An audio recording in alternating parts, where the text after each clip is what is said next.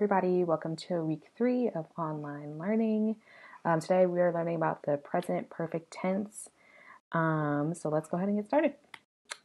All right, so just a reminder, we have a newsletter that comes out every single week. It's posted on the Berclair website and the Berclair Facebook page, so make sure you take a look at that. And if your parents haven't looked at that, let them take a look at that as well. We have translations in English, Spanish, and Arabic, so it should be accessible to most people. But if you have any questions, of course, just let us know. Like last week, just make sure that you are following all these steps. The biggest thing that applies to our YouTube channel is follow the YouTube channel, number one, and then complete a YouTube lesson for all of the 5th grade teachers by this Thursday. And that is 9 teachers. And these are the teachers down here that are in the 5th grade. We actually have the most teachers out of all the grades, so it is a little bit more work, but I guarantee you that all the lessons are totally awesome and you'll learn a lot from them. All right, for the materials for today, you are going to just need the YouTube comment section.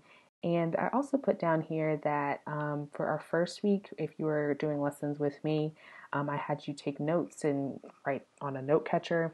But for this specific lesson, you will not need to take a picture of your note catcher and submit it.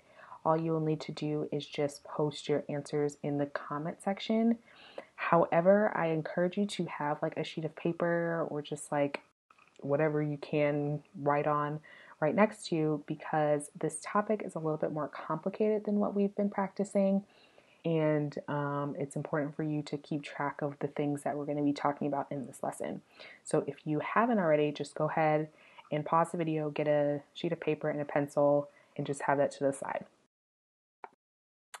All right, for your do now, and you can submit this do now in the YouTube comment section. So we have been if you have been watching the news, there's a lot of talk about what the government is doing during this coronavirus. And you've probably gotten the sense that the government is very important in this country, especially these people that we call congressmen, congresswomen, or senators. So for today's do now, I want to talk about like if you were a congresswoman or a senator or a congressman or a senator, what are some things that you might do? So just to think about this, congressmen or women and senators are people who work in the government and help make laws. So these are a few senators down here. If you want to, you can look them up. Whenever you want to, you can just type in senator from Tennessee or senator from Georgia or Maryland or wherever you want to look at them up. And these are people who are very important because they help make the laws that kind of govern this country. So if you were a congressman or woman or senator, what law would you create? So go ahead and pause the video and just type a response and drop that in the comment section. All right, so for today's learning targets, you will be able to identify and use the present perfect tense in your writing. All right, so before we talk about the present perfect tense, there are a few things that you need to know. So there's some old terms and some new terms that you may have learned about before, but we're just going to go over them so we're all on the same page. All right, so the first one is subjects. So we've talked about subjects. If you were in my class, we've talked about in our juicy sentences, what's the subject? So a subject could be a noun, a proper noun, or pronouns. So pronouns are words that replace proper nouns and nouns. So this includes I, she, he, they, him, things like that. All right, and then you're also going to need to know what a helping verb is. So you might have learned about this in other grades. We haven't really talked about helping verbs in 5th grade, but helping verbs are verbs that are used with a main verb to help express an action. So these verbs include has, have, am, are, may, would. So these words or these helping verbs can be used by themselves, but they're often used with other verbs to help them express whatever action. So for example, we also have past participle. These are just like the past tense of common verbs. So for example, teach and then taught, or played, play, and then the past tense would be played, drink, drank. And then the helping verb would be placed with this main verb right here to help express the action of that verb. So it could be I have taught or I have played. So these are the terms that you need to make sure that you understand, because our entire lesson I'm going to be referring back to these terms. So if you need to write them down, pause the video and write them down. Otherwise, let's move on. All right, so how do we create this thing that we call the present perfect tense? So like we were talking about, you're going to need a subject, and then you're going to add it to a helping verb. And the only helping verbs that we're going to use for the present perfect tense are have and has. We're not going to be using other ones like, let me show you before. Am, are, may, would. We're not using those. We're just using have and has. And then you're going to add it to a main verb in the past participle. So all of these things together create the present perfect tense. So let's take a look at an example. For example, we have only eaten pizza today. So we would be our subject. Let me get my writing tool out so we can draw some lines. So we is the subject. Have, of course, is our helping verb. And then eaten would be our main verb in the past participle. So these are the things that we're going to need to make the present perfect tense. Okay, so let's go ahead and take a look at when do we use the present perfect tense. And this all relates to time. So there's two things. There's finished time, which is time that is completely finished or has just completely finished. This could be relate to something that happened yesterday, something that happened last week, last month, time that has completely finished. Or it could relate to unfinished time. So this is time that has started in the past and continues in the present. So things that are related to what's happening today, this week, or this year. So when we use the present perfect tense, we're actually using the unfinished time. So that's time that has started in the past and continues to the present. So let's take a look at some examples of what this might look like. So, for example, something that has already finished would be Miss Coatney taught a different group of fifth graders last year. So Miss Coatney had a different class last year, so she started teaching them, and then she finished teaching those students. So that would be an example of finished time. Unfinished time, if it relates to Miss Coatney has taught for 4 years. So this means that she started teaching in the past. So she started teaching 4 years ago, and she continues to teach today. So remember, we're using our present perfect tense. So this will be our subject here, Miss Coatney. Our helping verb has. And then our main verb is taught.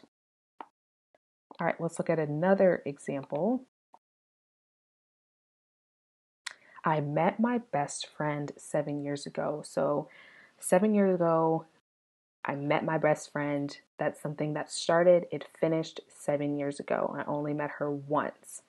But an example of unfinished time as it relates to someone's best friend would be my best friend and I have known each other for 7 years. That means we met each other in the past and we continue to know each other in the future, in the present, and continuing into the future. Let's take a look at another one, our last example. Yesterday, a man contracted the coronavirus. This means that yesterday, at a specific instance, he contracted that coronavirus. That means that's something that happened to him yesterday, and he can't contract it today because he contracted it yesterday. And an example of unfinished time would be, this year, thousands of people have contracted the coronavirus. This means that people have contracted it in the past, and people unfortunately, they continue to contract the coronavirus in the present and possibly in the future as well. All right, so this is just a quick quiz. What you're going to do is just on that sheet of paper that you're taking notes on, you are going to write one sentence using the present perfect tense. And when you write the sentence, you're actually going to annotate this sentence. You're going to put an S over your subject, an HV over your helping verb, and an MV over your main verb. So this is an example. We have only eaten pizza today.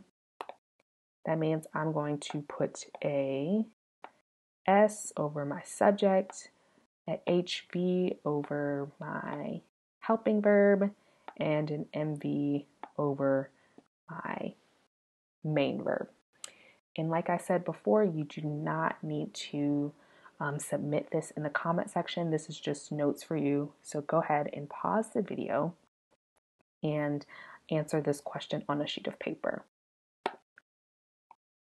All right, and another way that we can use the present perfect tense is if we're describing life experiences or accomplishments. So for example, life experiences is something that's been happening to me or that has happened in the past is I have been to many Grizzlies games. So this is something that I've done. So I have been to many Grizzlies games, or they have visited Mexico many times.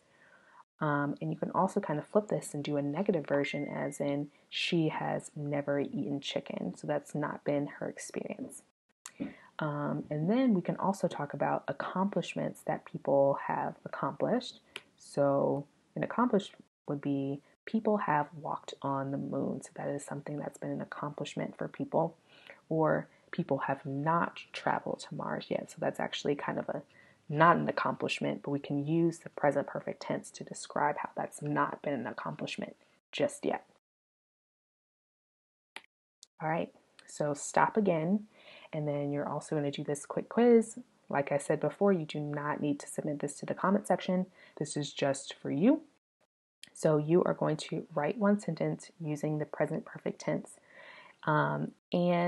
This sentence has to describe a life experience that you had. So if you can't remember what the life experiences are, kind of go back a little bit in the video and look at those examples of life experiences. And like the other quiz, you're going to label your sentence with an S, an HV, and an MV. So go ahead and pause the video and do this quick quiz. All right.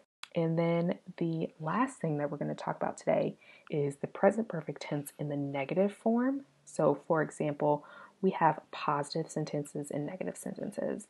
Now, when you think of positive and negative, you're thinking of like good and bad, but that's not really, when we're talking about like grammar and sentences, it's not really good or bad. It's just something that has happened versus something that hasn't happened.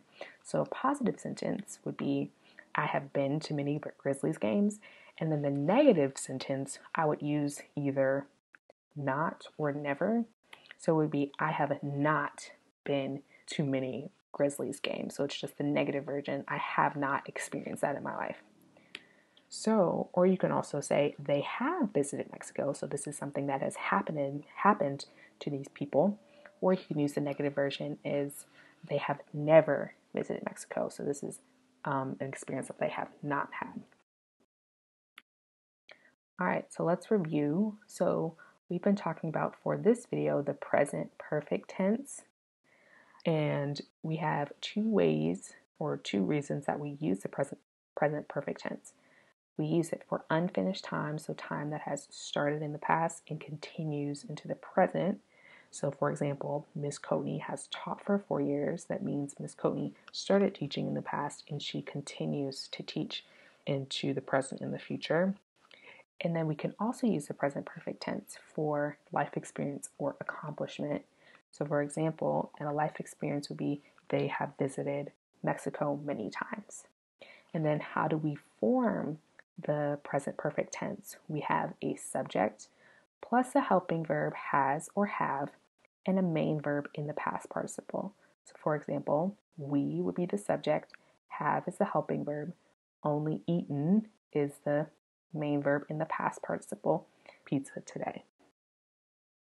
All right, so for your exit ticket, you have 2 parts to your exit ticket today.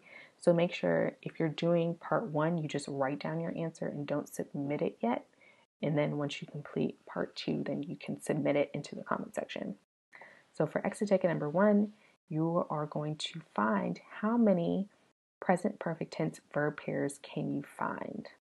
So I'm just going to read this paragraph and you're going to keep track of how many that you have found. So it says, tomorrow will be the first day of 6th grade.